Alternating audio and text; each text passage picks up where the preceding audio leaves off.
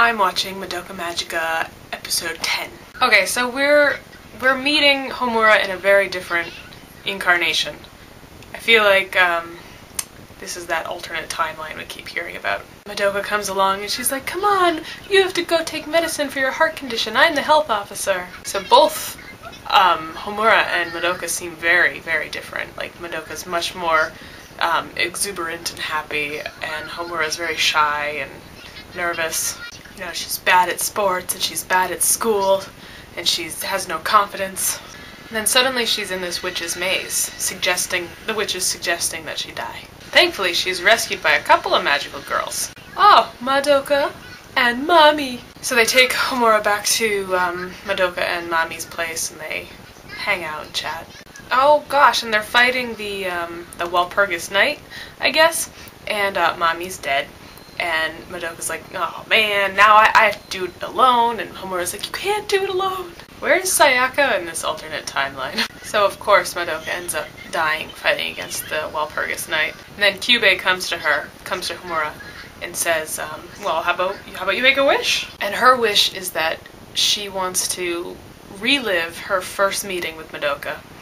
And this time, instead of Madoka protecting her, she wants to protect Madoka. Kyubey's like, "Cool, no problem. Done." So she awakens in the hospital bed, and it's a couple of weeks earlier, I believe. She hasn't gone back to school yet. And she's like, "Oh." And she goes to school, and this still isn't the timeline that we actually know, though. She immediately runs up to Madoka, and she's like, "Let's become magical girls together, yay!" Like, right in front of the entire classroom, and everyone's like, "What?" So she does start practicing with Mommy and Madoka, and Mommy's like, "Oh, your ability's very impressive," but, like, Homura's still pretty bad at everything. Now they're fighting a witch together, and they seem to be doing a pretty good job, but Homura's still just not capable enough. In the end, Madoka ends up, instead of dying, becoming a witch, I guess. Homura gets sent back in time again. And this time she tries to warn them by telling them that Kyubey's turning them into witches. And they're like, "That's crazy, why would Kyubey do that?" And so this time they're fighting against Sayaka, who has just turned into a witch. And Kyoko is there too. So every timeline is very different depending on what Homura does. What? And Mommy figures out that the soul gems turn them into witches, so she kills Kyoko, just suddenly, and then she's looking at Homura and she's ready to kill her too. But then Madoka kills Mommy. Oh gosh. And Homura's like, "Oh, it's okay, Madoka, let's work together to defeat the Walpurgis Knight." And this time around, they're both dying. Homura's like, "What if we just become witches and destroy everything in the entire world? That'll be fun, won't it?" But then Madoka uses a grief seed to purify Homura's soul gem. And so that will leave Madoka to turn into a witch alone. And Madoka asks Homura, "Can you stop me from making a contract with Kyubey?" And Madoka also asks her to destroy her soul gem so she won't become a witch. And then she goes back in time again and has to try again.